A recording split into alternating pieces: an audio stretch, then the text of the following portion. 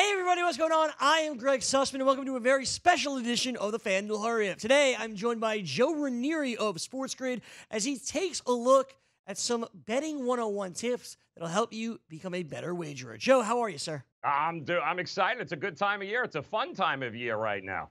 Absolutely, so much going on, so much money for you to win as long as you're smart about it. So let's take a look at just exactly how you place a bet. We'll begin with placing a bet against the spread. What does that mean? So a spread bet is just simply a bet against the margin of victory. That's really what a spread bet is. For instance, if you had, the Kansas City Chiefs taking on the San Francisco 49ers and they were a 3-point favorite, then as long as they won by more than 3 points, that being the Kansas City Chiefs, that's a winning bet. Or the San Francisco 49ers rather, not losing by at least 3 or more points, well, that would be a winning bet as well. So you're basically betting simply on the margin of victory. If it happens to tie, and let's say they win by just 3, that's what's called a push, and that means there's no action, and your ticket will be refunded. That's how you bet against the spread, and that's how you'll make some money. Up next, Joe, what is the difference between a bet against the spread and a bet on the money line?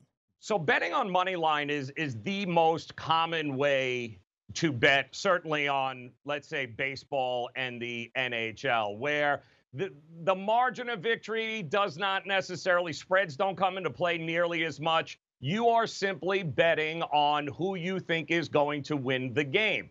And the bigger the favorite, the more money it's going to cost you to back that favorite. And of course, the underdogs, we all know, in sports betting, especially if you're new, if a team is an underdog, chances are there's a little bit more money to be made if they win. So a money line bet is simply betting on who's going to win straight up. On the money line, all you got to do is pick the winner straight up, and you'll be a winner. All right, Joe, up next for us, we have an over or under. We see a game total, but what does over-under mean?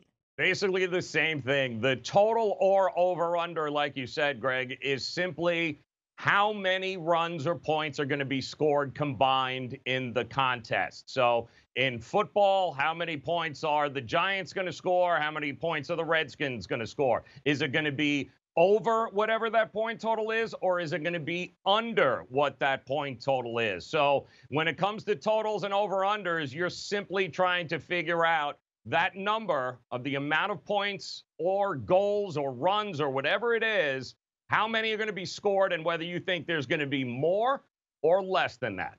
You're given a total. Do you believe the total will be higher or lower? That's how you bet on an over-under in today's market.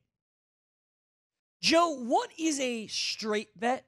Straight bets, you see these a lot when it comes to prop bets or proposition bets, where you are betting something outside of the, like we just said, the spread, the side, the total. You're betting something else. Like, for instance, how many yards will Patrick Mahomes throw for? Will it be over 300 yards or under 300 yards? How many rushing yards will somebody have? How many points will an NBA player score? All of these types of things are very straightforward bets that have to do with that individual player or that individual team that's outside of a side or a total. So no winner or loser in these bets. Straight bets when it comes to proposition bets, that's simply on making the right play for that particular prop bet.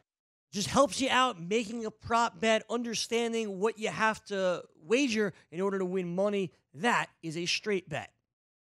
Now, if you combine all of these bets, you get what's called a parlay. Why don't you explain that here, Joe? So parlays allow you to combine multiple wagers into one bet. Now, these are often much better odds if you hit it. So a parlay is like, let's say, for instance, tonight I like the Brooklyn Nets, I like the Miami Heat, and I like the Lakers. And let's say I want to combine all 3 of those into a parlay.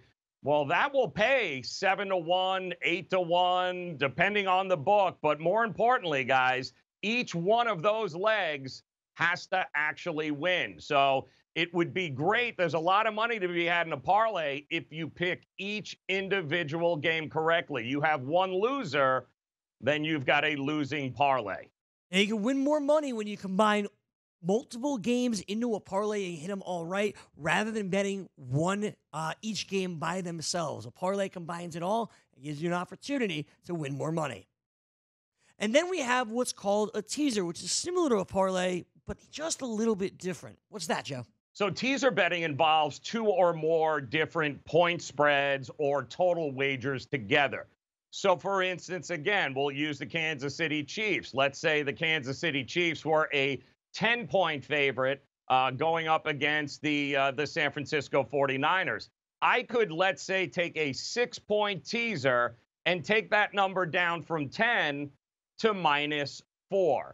And then I can do the same thing for the San Francisco 49ers, is take that +10 and make it a +16. So it allows you to go up or down however many points, 6-point teasers, 7-point teasers. You take that amount of points and you just add or you subtract it to whatever the total happens to be or the spread happens to be for that game. But much like a parlay, you need every bet to hit in order for you to cash. Bigger payouts, a little more risk.